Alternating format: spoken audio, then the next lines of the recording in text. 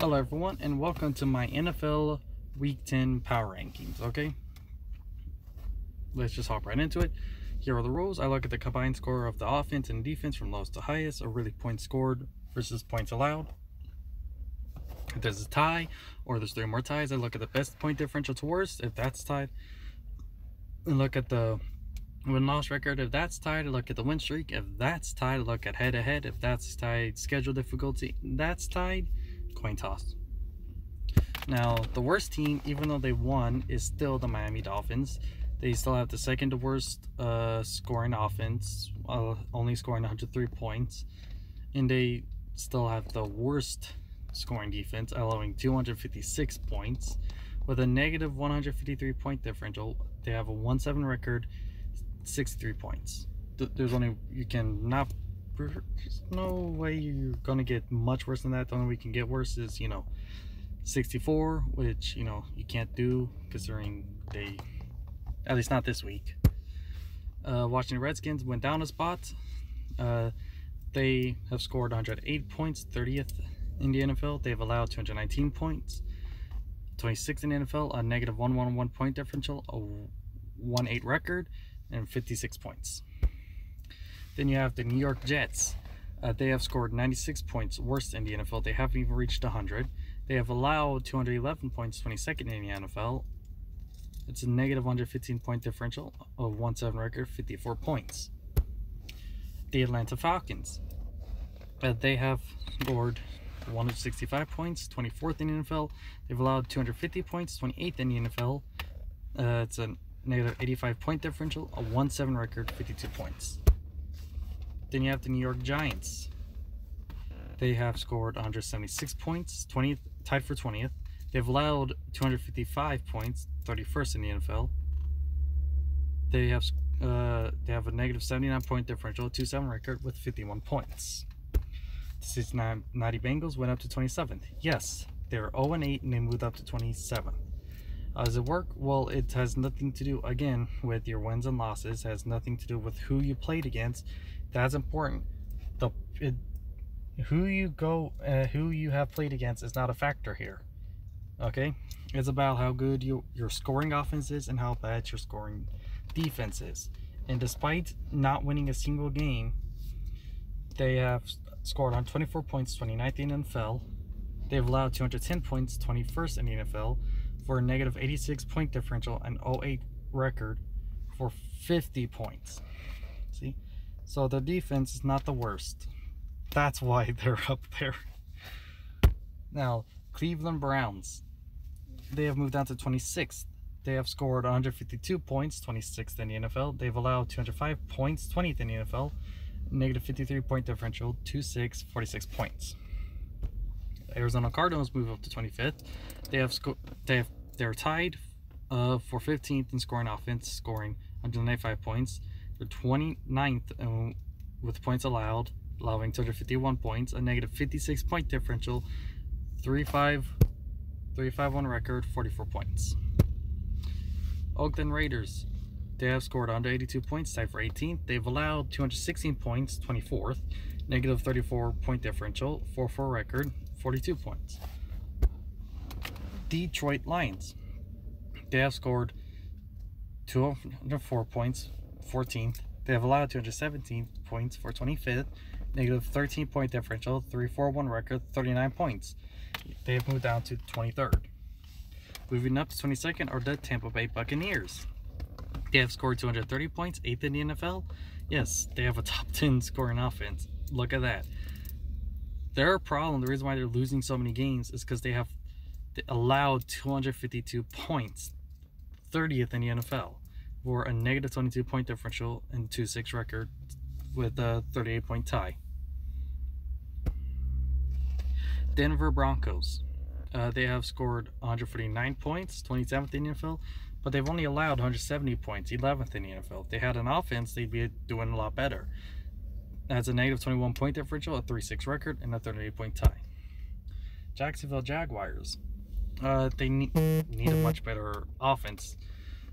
They have scored only 176 points, tied for 20th, but they've only allowed 189 points. The defense could get better. They're not quite a top tier defense, but they need an offense to win more games, which they're probably going to get with Nick Foles. So it's a negative 13-point differential, 4-5 record, 35 points.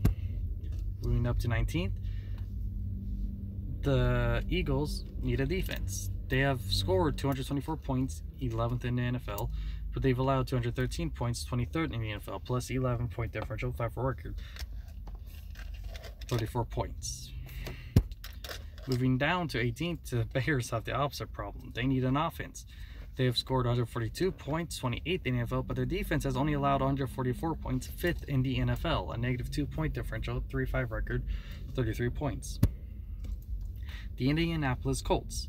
They have scored 182 points, tied for 18th in the NFL. They've allowed 177 points, 14th in the NFL, plus 5-point differential, a 5-3 record, and 32 points. The Indianapolis Colts, I guess, need a better offense or something. They seem to be a well-rounded team, though. Now we get to the halfway point.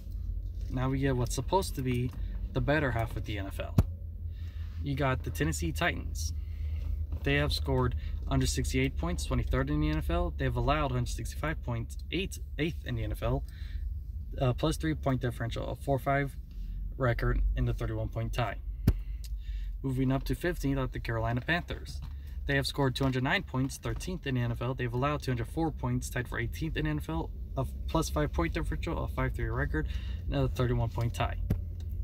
The Seattle Seahawks, they have scored 248 points, 4th in the NFL. Their problem is their defense. They have allowed 230 points. That's 27th in the NFL. A plus 18-point differential, 7-2 record, and 31-point tie. The Pittsburgh Steelers, they have scored 176 points, tied for 20th in the NFL, but the defense, surprisingly, not that bad. Only allowing 169 points, actually 10th in the NFL. Yes, a top 10 defense. Look at that. Plus 7-point differential, 4-4 record, 30 points. Buffalo Bills moved down to 12th. They have scored 158 points, 25th in the NFL. They have allowed 131 points, 3rd in the NFL. Their defense has done pretty good. Plus 27-point differential, 6-2 record.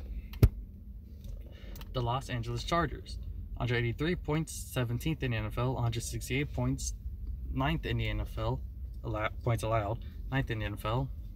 Plus 15-point differential, a 4-5 record, 26 points. Again, Chargers, their offense isn't getting on fire at all. Now we get to the top 10. And moving down to the 10th spot, the Los Angeles Rams, scoring 214 points, 12th in the NFL, and allowing 174 points, 12th in the NFL, plus 40-point differential, 5-3 record, 24 points. The Houston Texans moved up to the 9th spot.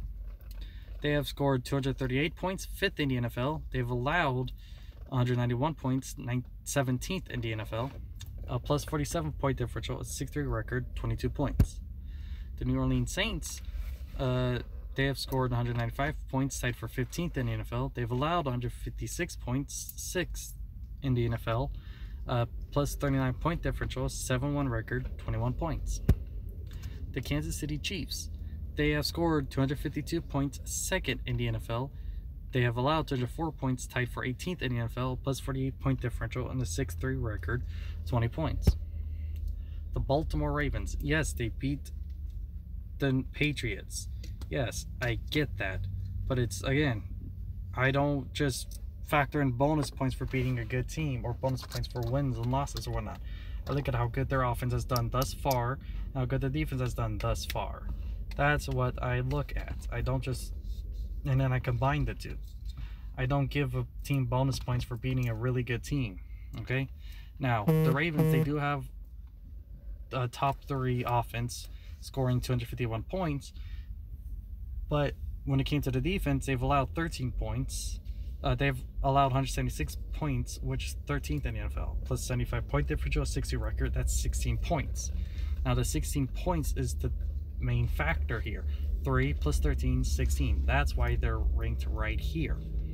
Granted, there's other teams that haven't faced the Patriots, and there's other teams that will face the Patriots later on that haven't yet. And there's teams that haven't and won't. I get that. But again, I can't just give out bonus points for beating what's considered a good team. That's not what I look at here. Okay? That's whenever that goes in and I start being opinion based. It could be an outlier game. The Patriots could be better than them still. They could be the number 6 best team this year in the NFL, and this was just an outlier game. Who knows? We will see where they end up at the end of the year. Now we get to the top 5. Top 10 should be playoff contenders. Okay? Top 5 should be Super Bowl contenders. In 5th place, you got the Green Bay Packers. 226 points scored, 10th in the NFL. 189 points allowed. 15th, tied for 15th in the NFL. 37-point differential. 7-2 record. 15 points. Minnesota Vikings moved down to 4th in the NFL. That's 234 points scored, 7th in the NFL. 158 points allowed, 7th in the NFL. A 76-point differential, 6-3 record, 14 points. Now we get to the top 3. These should be the favorites to win the Super Bowl, to win it all. Who gets the bronze? Well, surprisingly, the Dallas Cowboys. They have scored 227 points, 9th in the NFL, and they've allowed only 142 points, 4th in the NFL. A plus 85-point differential, 5-3 record, 13 points. Who gets the silver? Not surprisingly, San Francisco 49ers. San Francisco 49ers did not get moved up to 1st because, again, I don't look at wins and losses or stuff like that, or who they've beaten and who they haven't. I look at just how good has their offense been, how good has their defense been. I don't factor in all these other stuff that you can't really mathematically factor in, or at least I haven't found a way to do that. Now, the 49ers, they have scored 235 points, that's 6th in the NFL, and they've allowed 102 points, 2nd in the NFL. They have a plus 133-point differential and an 8-0 record, that's 8 points. Who gets the gold? Well, it's still the New England Patriots despite their loss. Why? Because they still have the best offense. They've allowed 270 points. They've scored 270 points. That's 1st in the NFL. That can easily change this week, though, because they are not playing this week. So their offense could fall down in points scored. But when it comes to defense, they have allowed 98 points, and that they've allowed the fewest amount of points, and they're the only team that hasn't allowed 100 points. And they're not going to allow 100 points this week. They're still going to have the best scoring defense, because this week they're not going to be able to. No one's going to be able to score on them. So that's going to stay the same. What's going to change would be the offense. We'll see how far down it goes, if it falls down. Pretty sure it will. I think it's going to go down to either 2 or 3 though. Now, the Patriots, they have an 8-1 record, a plus 172-point differential, and 2 points. As of right now, despite their loss, they're still the #1 ranked team in the NFL, according to these power rankings.